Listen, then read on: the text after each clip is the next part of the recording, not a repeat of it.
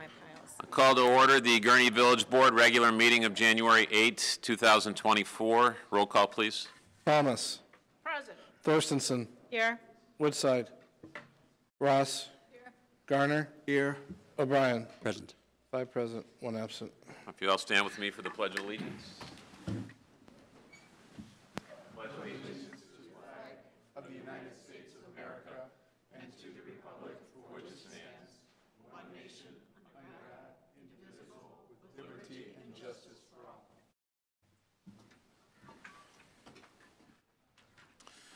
Welcome, everybody.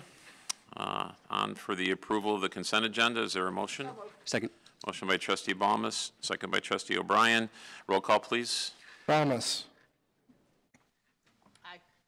Thorstensen. Yes. Ross. Aye. Garner. Aye. O'Brien. Aye. 5 aye. Pat. Item number 1, approval of the minutes from the December 18th, 2023 meeting. Item number 2, approval of reduction in letter of credit for Bellwater Place to $33,880. Item number 3, approval of setting a bid date of January 30th, 2024 for the Public Works Roof Repair Replacement Project. Item number 4, approval of payroll period ending December 15th, 2023 in the amount of $1,005,180.75. Item number 5, approval of payroll for period ending December 29th, 2023 in the amount of $1,001,218. Item number 6, approval of bills for period ending January 8th, 2024 in the amount of $605,742.62. Is there a motion to approve? So move. Motion by Trustee Garner, second by Trustee Thorstensen. Roll call, please. Thomas. Aye. Thorstensen. Yes. Ross. Aye. Garner. Aye. O'Brien. Aye. 5 aye. Motion carries. On to petitions and communications. It's the approval of my recommendation to appoint Selene Beltran as Deputy Village Clerk. I know Selene's present here. Would you like to stand? Thank you very much for doing that. And I also recognize your families here tonight, so thanks for coming out. How about, you want to come and get a picture?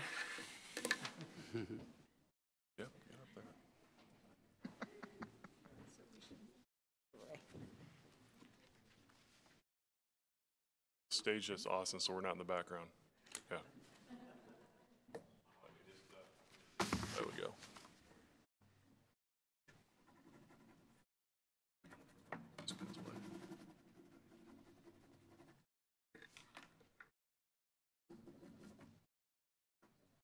You just gotta heat them up. It'll go. Thank you, Selene, for all the hard work that you do. We look forward to having you fill in and do all the work more. Right, so second one. Thanks.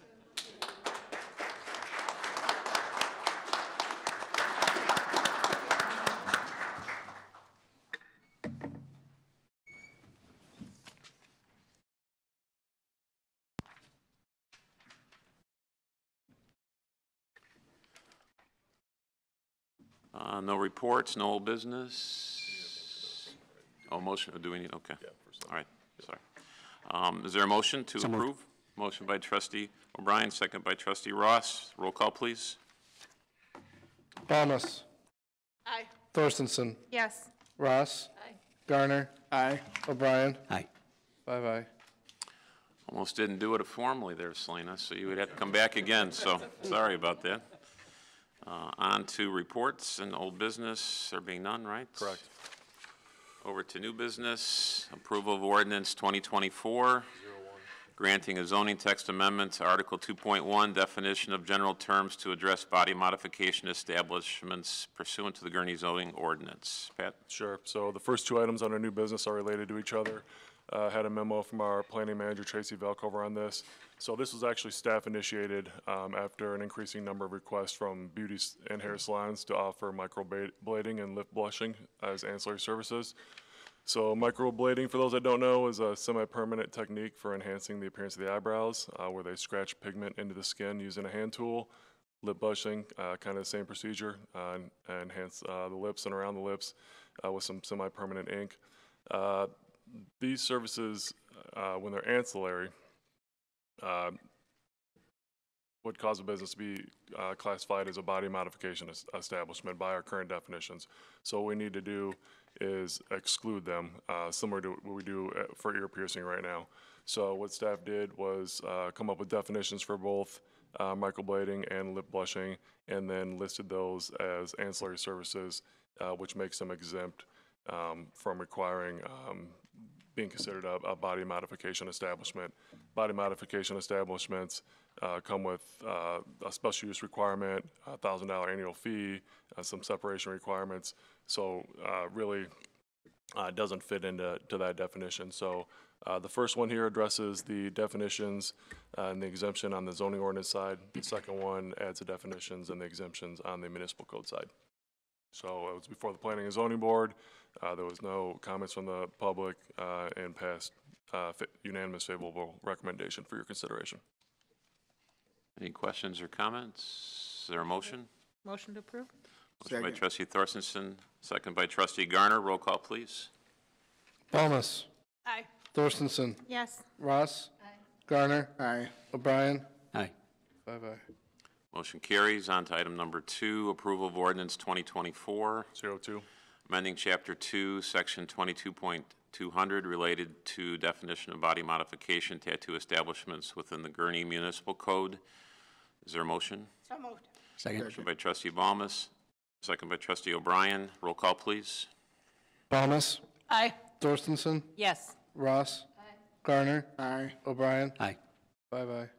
Motion carries. On to item number 3, approval of ordinance 2024, 03. authorizing execution of an agreement between the Village of Gurnee and the Illinois Department of Transportation for intersection improvements at U.S. Route 41 and Stern School Road, state contract number 62W53. Pat? Sure. So Nick mentioned this a little bit during the capital budget presentation.